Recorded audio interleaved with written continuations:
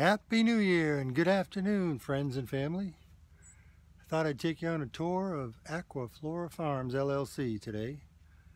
It's a new year. It's a great day here in North Carolina in the Piedmont. And we're just going to take a little walk around the property and show you what's going on here. Or as I heard other people say, what's growing on here. Right now it's winter, so there isn't much. Let's take a walk.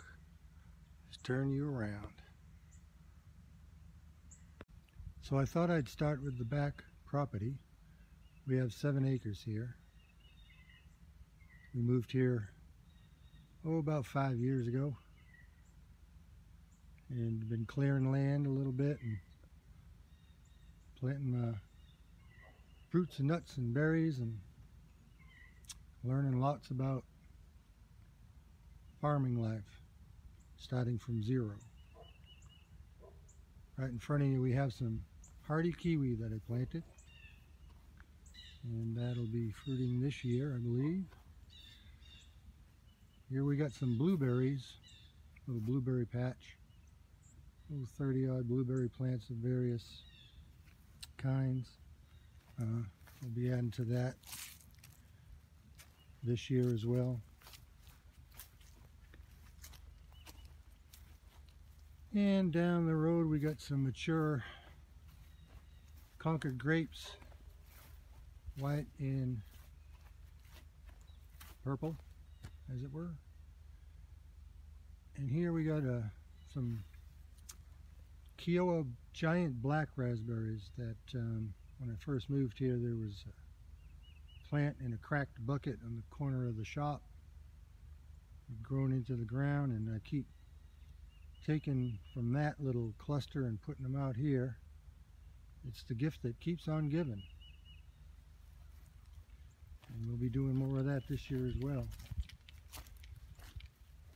And coming up straight ahead we got the old-timey persimmon tree, and that is one of 3 or 4 on the property.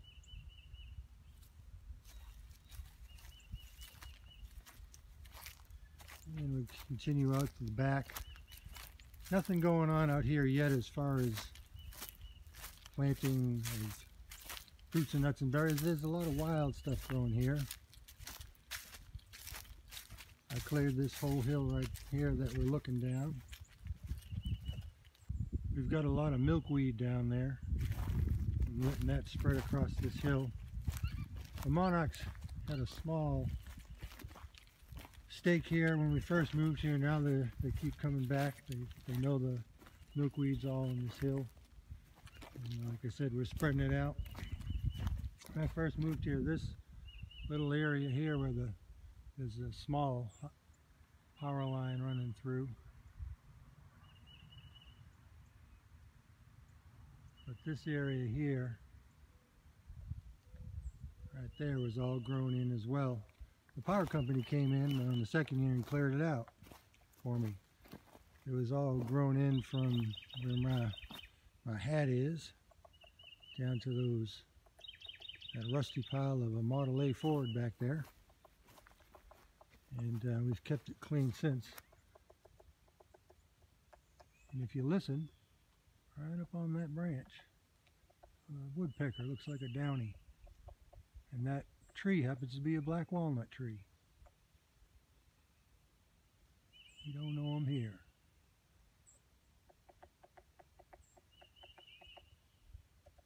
Anyway, moving on. This little thing here is a runoff area. Comes from that direction through the thicket. And I made this little permanent crossing here, put a couple of drainage pipes in. Working on this, I'll probably have to put some more in by the looks of this area here. I have thrown some chips down, and over the past few days, or 36 hours, we had 4 inches of rain and 1 inch of snow. As you can see, it's taken up some of the wood chips and they ran off down there, so we're going to have to fix this and build this up a little more and probably add another drainage pipe in.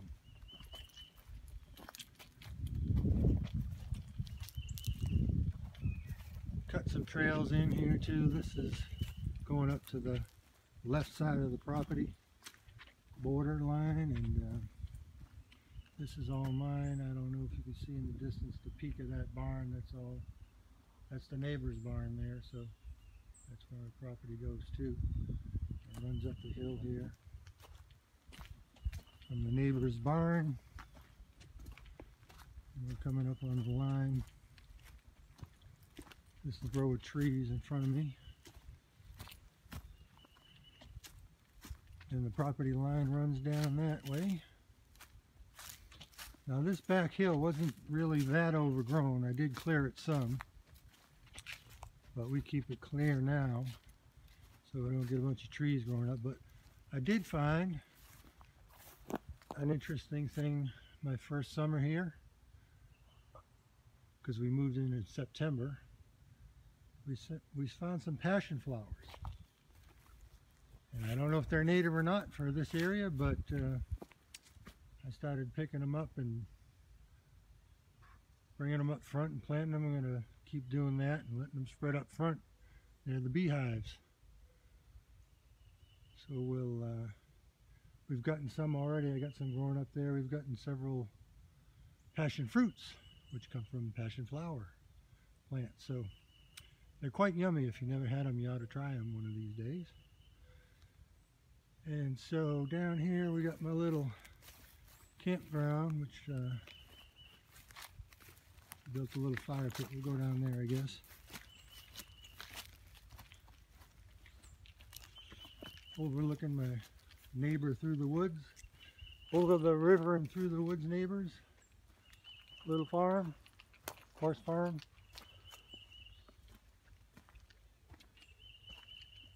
There's my little fire pit.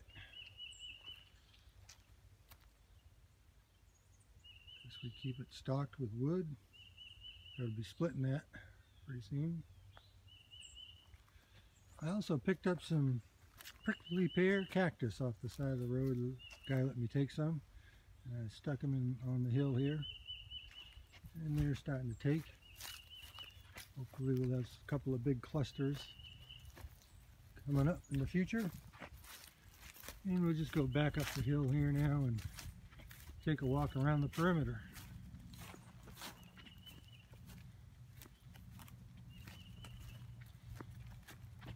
Yeah, this whole area is got plenty of passion flower growing here. Problem is let it grow and the weeds grow with it, so that's why I transferred it up front. So keep things in check. But we still come through here and pick up some passion flower as we're walking the property. We try to walk the perimeter every night. Gives us some exercise. See what's going on. Catch a little wildlife here and there. This is my back corner right here. The little slanted tree here. We're taking a turn down the back line, which runs to the little creek or branch, as they call it down here in North Carolina. I'll float in and out of my Massachusetts and North Carolina accent as we go. You never know what I'll be doing. There's also some native muscadine grows wild all over the place down here along the edge of the paths that me and my wife Ann walk. Yeah, we usually see deer coming through here. Scared a big buck one time, jumping out in front of me. I don't know why he didn't hear me coming, but I startled him and he startled me. But now we're at the little branches right there, and amongst the thicket. We still got a little snow left from yesterday's 1 inch that we got. A little branch there.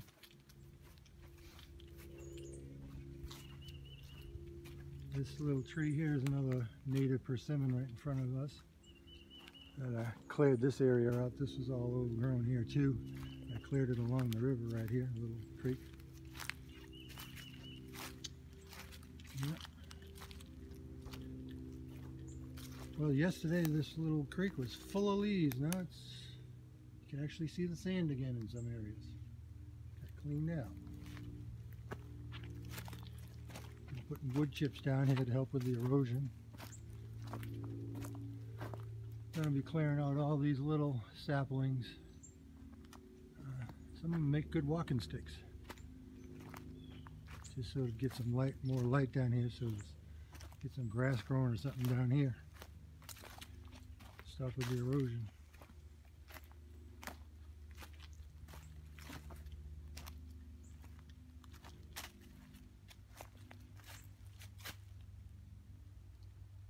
Another little runoff going back to my little crossing that we passed. Some good sized trees down there. That's about a 36-inch tulip poplar tree. Big one.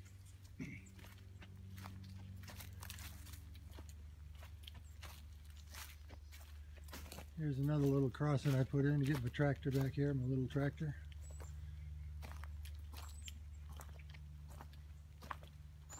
This little opening here was already here.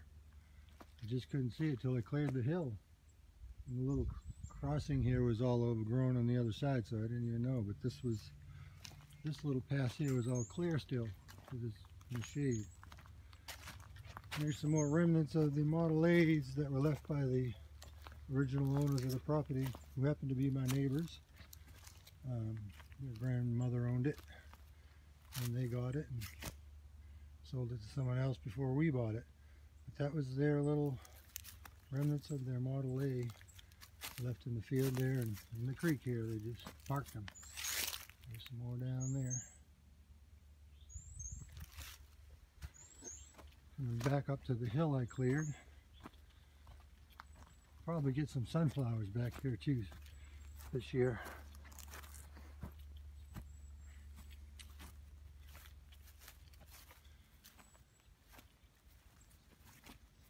That's just a single wide mobile that was left on the property.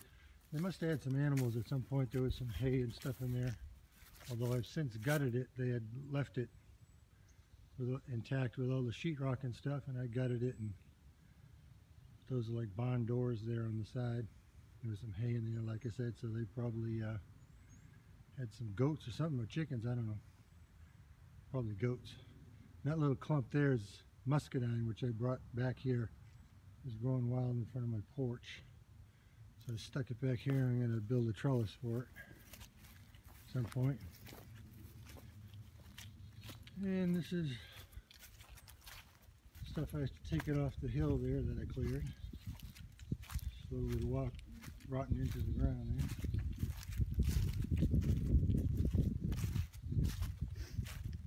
This land used to be mostly just cow pasture. It's all fenced in with barbed wire, and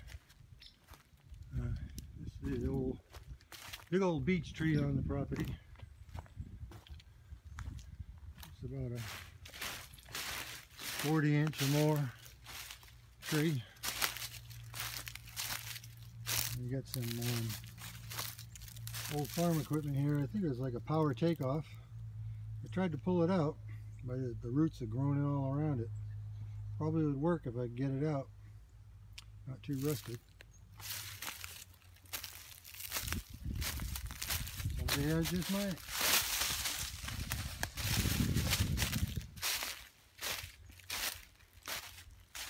So this is the back side of that mobile home, and my property just goes down there to the creek. Like that, and then it runs up this line here. It's the right side as you're looking at it from the street. Yeah, it's my property's kind of flat, though we got the hills in the back. The front is all flat, pretty good.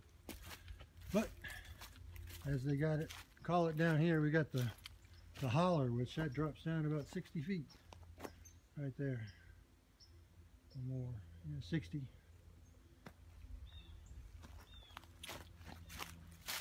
We're about 730 above sea level over here.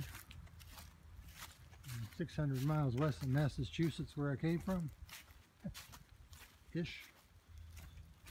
And this, that tree, small one there, and that one, and that one, and there's a little one right there. That, they're black walnuts. I get a few of those every year.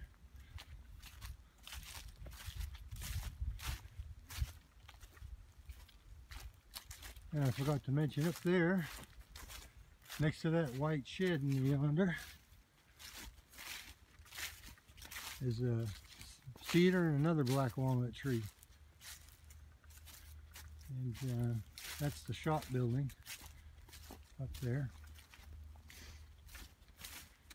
And sitting alongside that, there's two clusters of fig bushes, trees. More like bushes. I guess you can turn them into trees if you husband them right, but I've been taking from there and starting to spread them up in the front property, which we're heading to now. So I just want to take a minute to talk a little bit about what I've been learning about agriculture over the past 6 months. And well, big agriculture in general has done a great job at growing a lot of plants really fast and getting them out to the world. But unfortunately, in that process, they've degraded the soils, and the plants, although they look great, they don't have anything in them that's worth our eating very much. Keeps us alive, but it doesn't do the best it can. And there's a whole science behind the plant health and what it does to our health and how you can measure the plant health. It's called the BRICS system, B-R-I-X system. And also in the agricultural field, there's been a lot of learning going on, and various people have discovered many things about soil health and biology and how it relates to the plants and the symbiotic relationship between the soil and the plants. And you know, we went from this big ag format to people starting to realize that, well, we got to stop using pesticides and adding chemicals to everything. And so we got into organic farming as a model, and that incorporated also cover cropping, making sure your fields are never bare, because you always need something growing in the soil for it to be healthy. And then they went to regenerative farming, where you do those practices of stopping the chemicals and the pesticides and keeping your crops covered and rotating your crops as well, which helps to start regenerating the soil. And then from regenerative to sustainable, meaning you make that system sustainable and figure out how to keep your soil healthy. From sustainable, it went into permaculture, and that's another system, one of the latest, that incorporates all your ecosystem and your property's general layout and health of the total ecosystem of your property. And along with that, food forest popped into the scene, where that's not so much for an agricultural thing, although it can be on a modified scale adaptable to larger farming operations, but it's generally for more homestead stuff. So we can talk about that down the road in future videos, so let's just go on and finish this tour. So now we're in the front of the property. We got con trees up here. That's one right there. That's another one. That's one right there.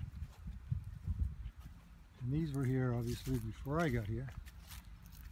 There were some more apple trees, but they've since gone. That's a remnant of an apple tree. I'm just letting it grow. Maybe it'll put out again, I don't know. The first summer we moved here, we had quite a drought condition. and a lot of the trees, all the bark cracked and split, and just did a number on them, so we lost a lot. That's a pear tree. Not sure which brand. I probably got it written down somewhere. That's another pecan tree right there. And this is a Asian persimmon tree. The name escapes me right now. But that's seen better days too. That drought affected it quite a bit. It lost a few limbs. Some major limbs that broke off. But it's bouncing back. We got new growth coming out the bottom. I don't know how much longer it'll last, but it keeps putting out so far.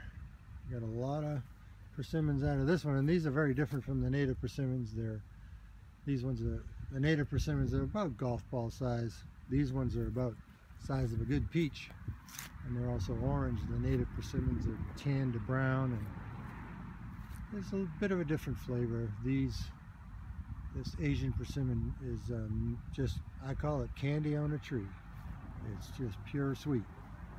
And this is a cherry tree, one of several that we have here. And this is another, this is a Fuyu persimmon that I planted, and that's coming in pretty good.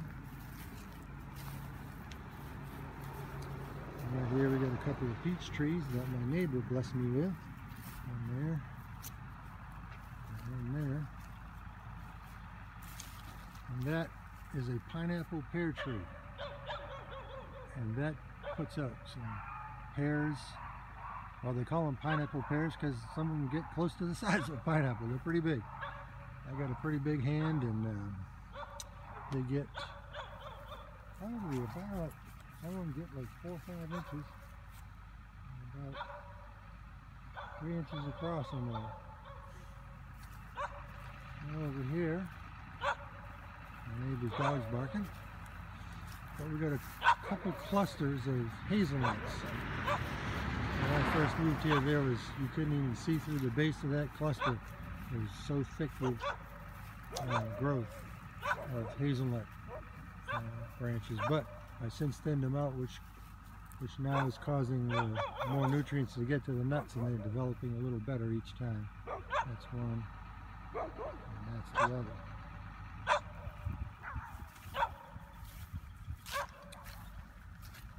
And back here we got a few figs that I transplanted from a little shop corner there. I originally had 5 here. 2 of them haven't made it, but this one's still alive. I got 3 alive up front. We'll plant some more. There's another one that's doing pretty well. And this is another cherry tree. I got like three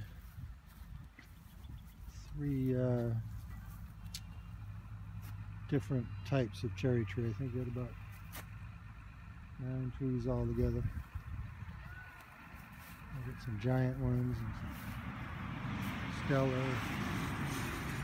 And here we got some new additions. We got from last year, we got a banana tree right there, and one across the driveway.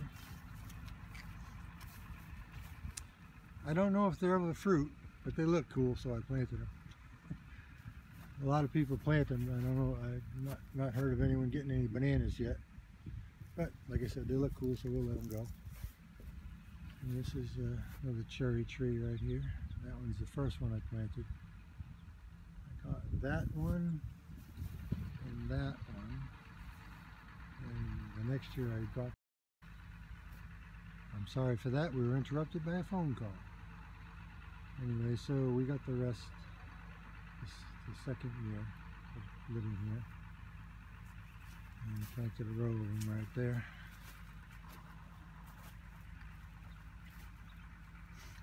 I think I lost 2. I'll know more in the spring. I think the next 2 coming up I lost. They were from a different vendor. The first ones I got were from one vendor in California, and the second I got We lost 2 of those. So. I also have planted some pomegranates. Don't know how well they're going to do. My soil's pretty tough here, so it's kind of clay. Probably got about 6 inches of topsoil and then clay, so makes it tough for the roots to get in. I suppose if you keep them wet though, things will grow. We do get quite a bit of rain here. We probably average in the high 40s every year, inches of rain. It's been warm all last week, but like I said, we got all that rain and we just got some snow. It's turned colder. It's about 40 degrees right now. And we're coming upon the hives. That's this hive in front here is the one I caught from swarming last year. And that other one in the background is the first one. It's been here for a few years. Just took some honey from the first one. I didn't know it, but I had left the super on, and they had plenty of honey up there. After the honey flow, I just left it on and got busy with other things and left the bees alone pretty much. And so they had like 4 frames of 3/4 worth of honey. And so I emptied 1 frame because it's good stuff. But when the sun's out, it's only 40 degrees, but they're flying around a little bit. I don't know what they're getting or doing, but they're flying around.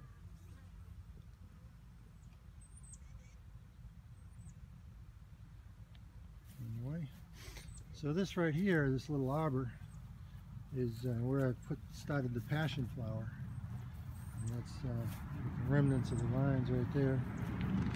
We did a decent amount. We probably got 2-3 dozen passion flowers off of these vines fruit off of these last season. And I'm just gonna, I might put like a, I don't know, trellis around the beehives here and let the passion flowers just go out around the hive, like a fence trellis type thing. Don't know yet. Just encompass the bees with passion flower.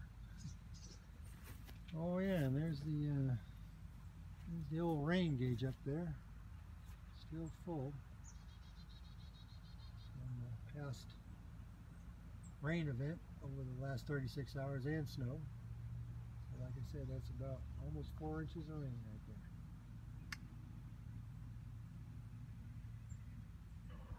And that's the property, my house.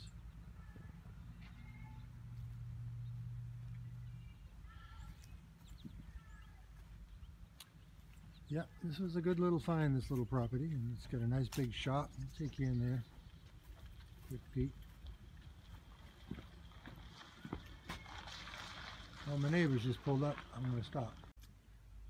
Well, that was my neighbor from across the street, and she just showed up with some fresh homemade pumpkin bread. So we can't wait to tap into that. All right. Let's go back to the shop.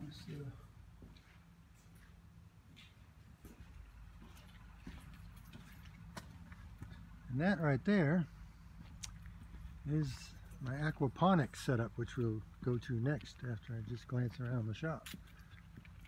That's one of the reasons I came here. So there. So here's the shop.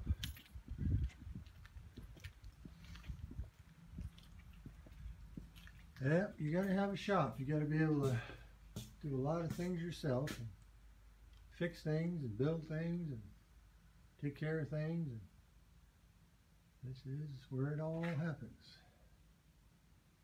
Got my little scooter back there, and my little mini tractor, a little trailer, front end loader, and also the backhoe attachment, which is very nice to have. All right, moving on to the fish house. So this little fish house I built myself. I had to hire an electrician and a plumber to rough it in. I did the finished plumbing, but I let the electrician do all that work. I can run wire and stuff, but I don't have quite the knowledge to do all that type of wiring. So I just let him out at it. And I just put this greenhouse cover on this shelter here, and that'll be my first raft system inside there, and we'll be growing shortly with that. Still got to tighten this up, get it close to the weather. And these are the troughs that we'll be putting the plants in. It's a floating raft system, and you will use like a 2-inch styrofoam board and cut them into 2x4 sections and put some slit pots in them and get your plants going in there in the water, which will circulate into the fish house. Go take a look at the fish house operation now. Here we are inside the fish house. And these two tanks here are basically glorified aquariums. They're operated as an aquarium, which means it has a filter system going. Because if you don't have a filter system going in your home aquarium, it ain't gonna be pretty. And you also need to circulate the water and keep the air going. But the main thing about aquarium systems is there's no way to get the ammonia out of the water in an aquarium system. So if you have an aquarium at home, you know you have to eventually change the water. So filters help to delay that a little bit. But again, the filter doesn't have the capacity to take out ammonia. So I have these two set up because originally when I was going to do my aquaponics system startup, I had planned on getting mature fish.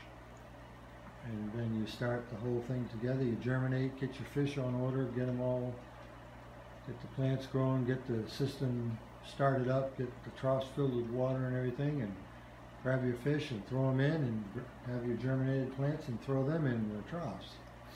Because the plants have a symbiotic relationship with the fish in that the plants can take the ammonia out of the water. And that's why you don't need filters per se on an aquaponics system. Now you want to do some sediment settling and different things, and you have to create your ecosystem, biological ecosystem in the operation. And this right here is part of it. This is a settling tank, or radial flow tank. And basically your water's, this is where I'm going to put the fish, in this tank here, once I start the system. And so the water will come out of there, go into here, and down the bottom there it's gonna, that little 90 elbow is pointed slightly down so that it'll cause circulation, and the sediments will go down to the bottom and stay there, and the rest of the water will be flowing out the top and out into the system through there. And you have a little drain place there to clean it out once in a while. You clean out the sludge, and you want to hang on to that sludge, throw it in a compost pile or something, because that's some good stuff right there. So there's the outline going into the bank of pipes going out to the greenhouse. I'll just give you a little panorama of the greenhouse. We got the southern side, and I obviously planned for the winter sun. So that's the southern bank, the windows and the door there, and then that's the eastern bank, so I get the sun coming up through there. And right there you're looking at my first plants that I germinated. They've been in here a little too long, but for various reasons we haven't been able to start the system, but we're just about ready to do that. so I'm going to have to be getting going on my journey. And like I said, these guys have been here a little too long, and they're not getting enough sun in here, and they're not getting the full benefits of what they would in the aquaponics system, because this is just a germination table. There's no circulating water here, and so I just keep it dumping some fish water in there from the tanks. But like I said, they're going to do a little better when they get out into the full sun and get the water circulating direct in the aquaponics system. So anyway, this is it. A little whiteboard just to utilize and keep track of things. It was nice because when I bought this property, it had a separate set of utilities and a separate septic system for this side of the operation here. So I just remembered I wanted to show you the fish. I raised these fish from little fingerlings. They're about 3/4 of an inch long, and now they're about some of them 8-9 inches. Not sure of their weight.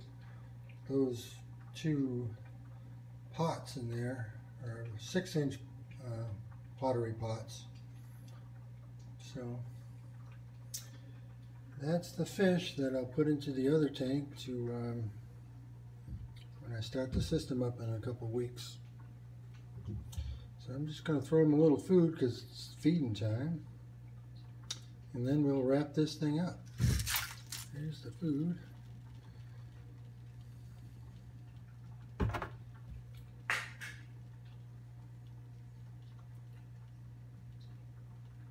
They'll get brave in a minute and start eating.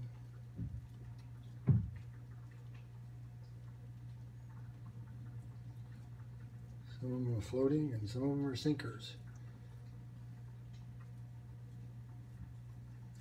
Got about 21 fish left out of the batch that I raised.